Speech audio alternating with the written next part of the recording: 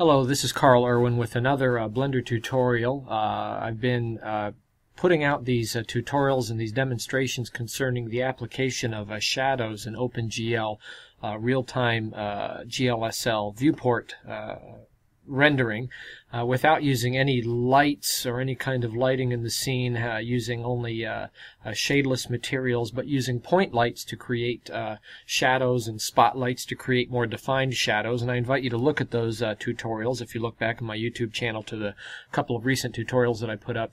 But it doesn't end there. I actually want to show you one additional viewport compositing trick that I've discovered using the various texture and material slots and node material slots available to us in the GLSL shading mode. I've discovered that not only can we create and fabricate systems for creating shadeless lighting and shadeless shadows, we can also create shadeless Z passes that work in real time, at least in some limitation. So for example, we have Suzanne here on this plane, and you can see that it seems to fall off into the background from the camera viewport.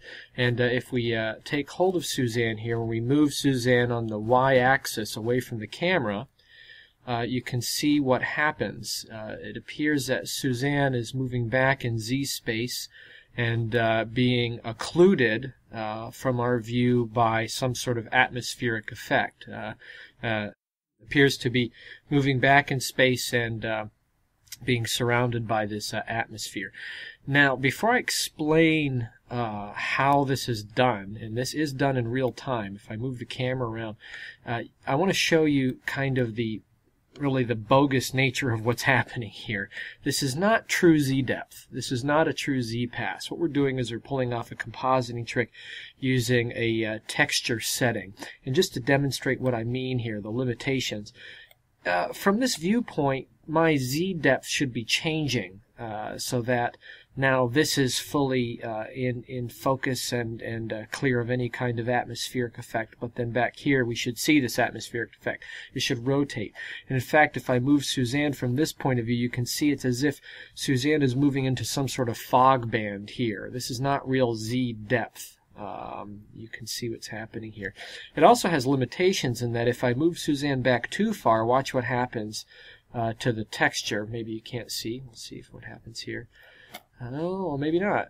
At some point, well, it's making a liar out. Oh, there we go. At some point, you can see that the texture comes back. If I go back to my camera view, you can see Suzanne suddenly, once we get back far enough, Suzanne's texture comes back on, and it sort of cycles all over again.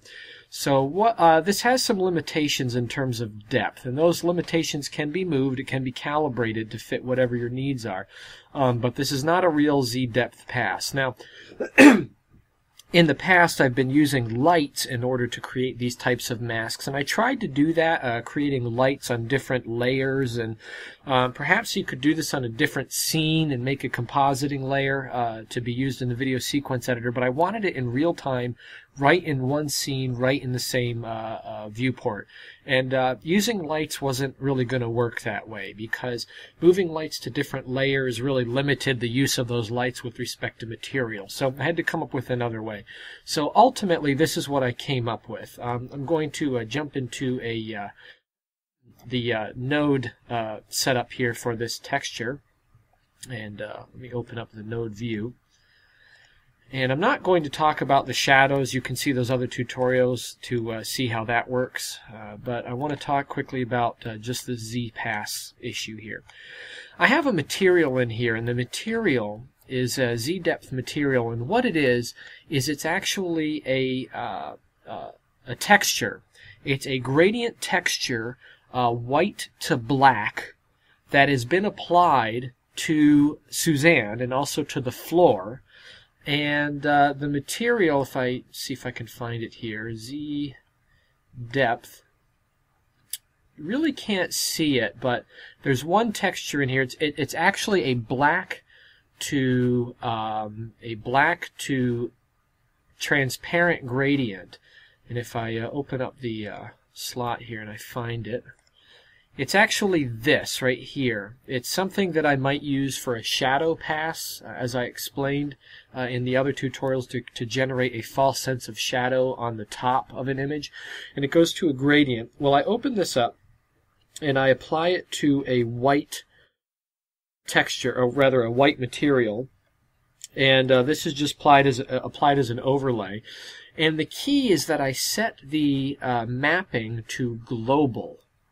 And what this does is it creates a global map that works from our perspective from the camera away, so that nearest the camera is the white portion of this gradient, and furthest from the camera is a dark portion of the gradient. And if I move Suzanne here, I think this should work. If I move Suzanne on the y-axis, you should see as Suzanne moves further away, it gets darker and more black. And then closer to the camera becomes more white.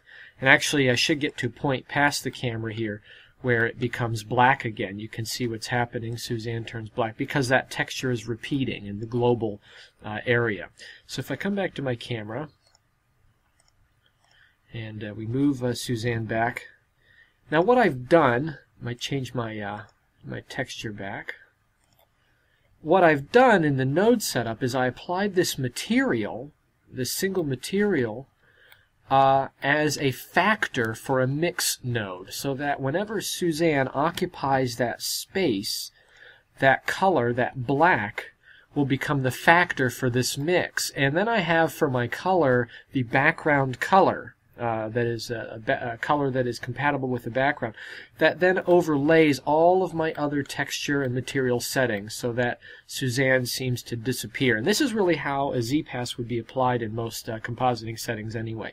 So I had to do this for not only Suzanne but also for the floor material as well. So I applied this, I put on an RGB curve to just tighten it up a little bit.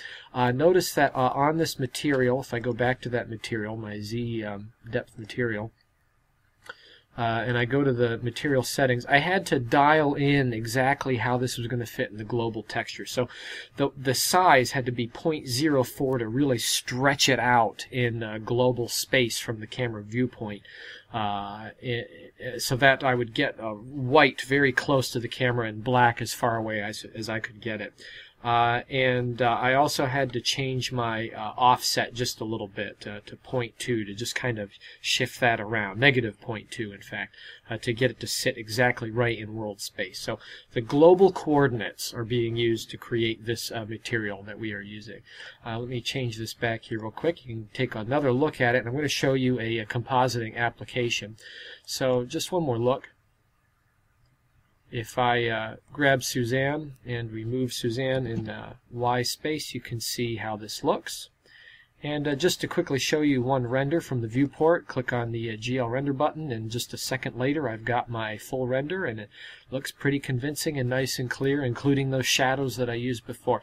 Now the reason why I can't use lights, and you could use lights by the way, just like we did with the shadow, the problem with using lights to accomplish this is that I'm already using lights, and if I used more lights they would interfere with each other in the materials that I'm using for the shadow and the Z-pass. So if you were just doing a Z-pass, you could do this just using lights if you had no need to create shadows anywhere else. Like if you were using an object that was flying in space but wasn't casting shadow anywhere, you could just use a light, a point light. And in that case, you actually could create a very realistic, accurate Z-depth kind of material. But if I want to combine them, I have to use this kind of trick. Now to show you an application, we'll go to another scene. And in this scene, I have Suzanne again. Change the color so it would be a little bit more clear. And you can see Suzanne back there in the same city atmosphere that we've seen before. And as I move Suzanne forward on Y space, watch what happens to the coloring. So you can see here Suzanne is very, very clear. This green color with some false lighting and false shadow that's on there. And I have my transparent shadow. And I'll hit the render button just to show you how clear this is.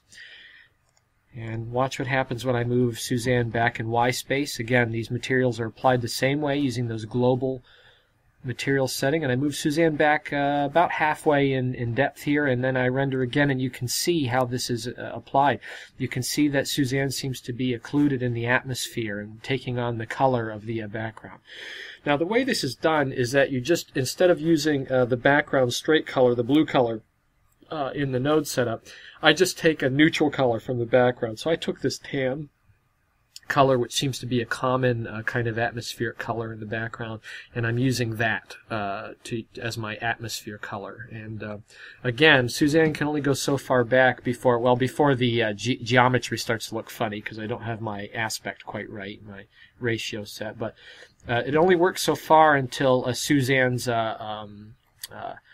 material will fail and it will start over again. So this has some limited application, but it does have some solid application nonetheless, and this could be a very powerful tool in doing some very fast real-time full compositing, all-in-one scene rendering using the OpenGL function. So I just wanted to share that with you, and I'm sure I'll have more tutorials to come soon concerning some other types of compositing tricks using the shadeless materials from the viewport, but I just wanted to share this one additional little trick here that maybe you can apply in your own project. So gradient, dark on the top, light on the bottom. Apply it as a texture in its own material.